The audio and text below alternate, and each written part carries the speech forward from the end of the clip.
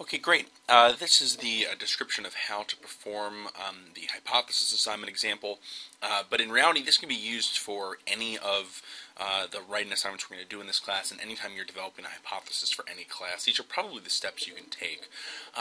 We'll start off with the 5 steps that you're actually graded on, the things that I want to know, did you do this? And the first is, did you clearly state what your hypothesis is?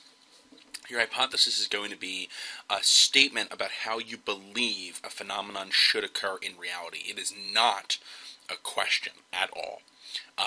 You will state, I hypothesize that, or I believe that.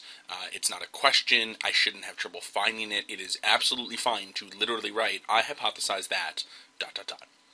The next thing you have to do is you have to explain why you think it's true. Regardless of how clear your hypothesis is, you must state why you believe that your hypothesis is as you state it to be. Your third step is, after you've described your hypothesis and you've explained why you believe your hypothesis is what it is, you have to describe to me how you're going to test this hypothesis. What is the experiment? What are the measures? What are the variables you're using to examine this hypothesis? You have to do this as clearly as possible. You must operationalize. In other words, you must define your variables. If you think that happy people are going to make more money, you need to describe how are you going to determine what makes someone happy or not. If you and you need to determine how are you going to measure money? Are we talking about income? Are we talking about amount of money in their wallets? Are we talking about their socioeconomic status? You must be as clear as possible. The goal here is to be able to have someone else read your method section, which is what the third step is, and to do exactly what you did as clearly as possible, having just read what you wrote. So it needs to be extremely clear. You then need to describe to me what your results are. This should be pretty simple because it's probably going to be what you hypothesize your results would be. I want you to make a graph. There's a separate video on that. I asked you to make graphs because visualizing data often helps people clarify what it is they're hypothesizing. It's not uncommon for people to hypothesize one thing and then show data differently.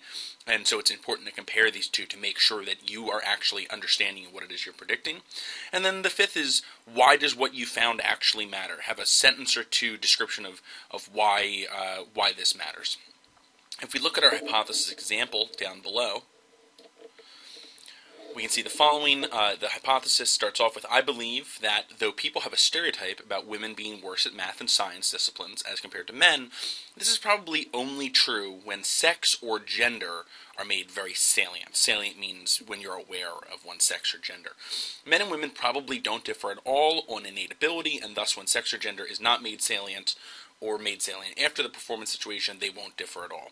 So this first section here is my hypothesis. I seem to be hypothesizing that men and women don't differ when sex or gender is not made salient, but when sex or gender is made salient, the women will perform worse than men.